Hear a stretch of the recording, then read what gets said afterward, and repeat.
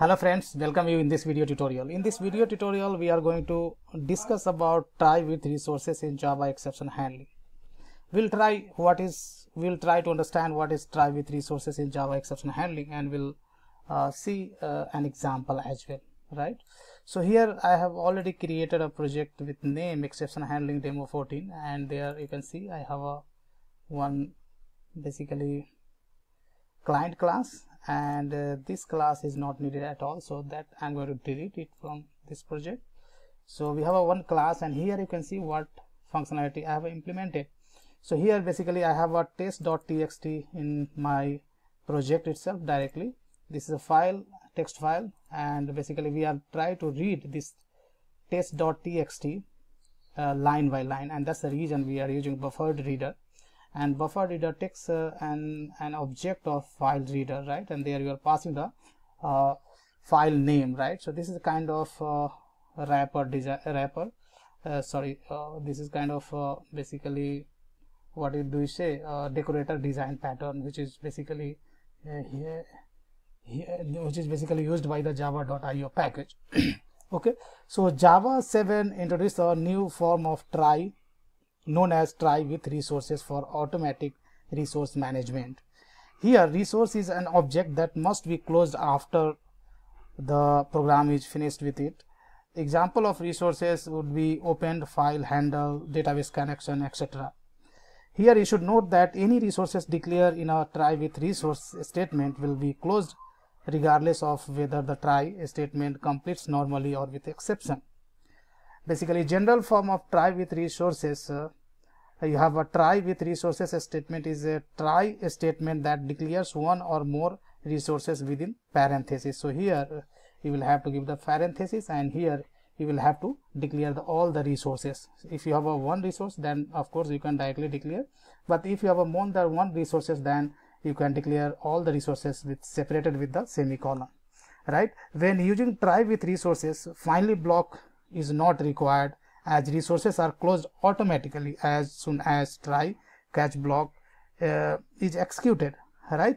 So example of try with resources, first what we'll do, let's see how it was done without try with resources. Before the introduction of try with resources, we had to explicitly close the resources once the try block completes normally or with exception. Usually finally block of try with a try catch statement was used for it, right? And here you can see I'm using basically buffer reader in try block, and this buffer reader I'm closing basically in the finally block. And again, when you call close method, this is also throwing an exception, so that's the reason this is also throwing IO exception. That's the reason I have again nested try catch, right?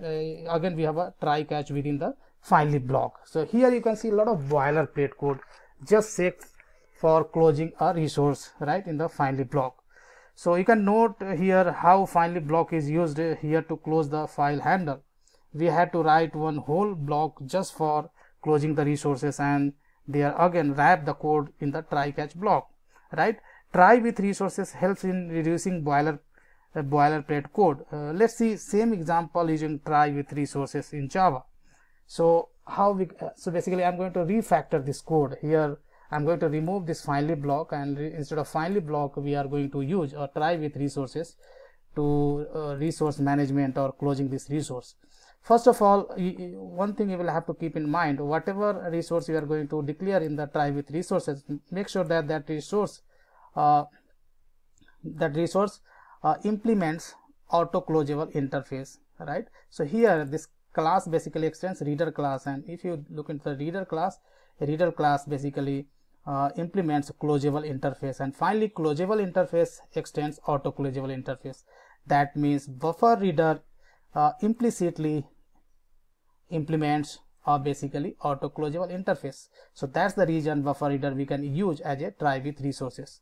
So what I'll do, I'll write a parenthesis over here, and here I am going to declare my resource. So this is our resource that we are going to declare within the beside to the your basically try block, and now this is the declaration is not needed at all, and this is also I'm going to delete, and you don't require this finally block at all. So this finally block completely I'm going to remove from here. Okay, so one more parenthesis will be there. So Control A to select all, Control Shift F for formatting. And here you can see after refactoring the code how it look like. So if I run this project, this should work perfectly fine. And here you can see we are able to basically read a file using try with resources even, right? So how resources are closed automatically, right? So any resources that is used with try with resources is closed automatically because of the interface auto closable, right? Auto closable interface has a close method, and any resources used with try with resources should implement the interface and provide implementation for the close method. So basically buffer reader basically implements auto closable interface, and that provides implementation of close interface, and that close method, and close method is automatically called by the JVM at runtime, and that's the reason you don't need to call a close method explicitly. Now when we talk about the try with resource management, then some of the key points you need to keep in mind. So these are the basically important points I have listed over here. Try with resources.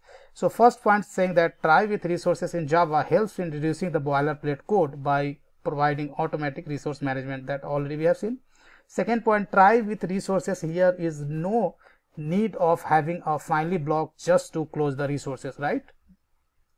Now third point says any resource that is used with try with resources is closed automatically because of the interface java.lang.auto closable, right? So because that interface implements auto closable, and if your resource basically implements auto closable, then that resource has to provide the implementation of close method, and that close method basically called by the JVM at runtime, and that resource gets closed automatically, and that's the reason we don't require a finally block to just to close the resources, right?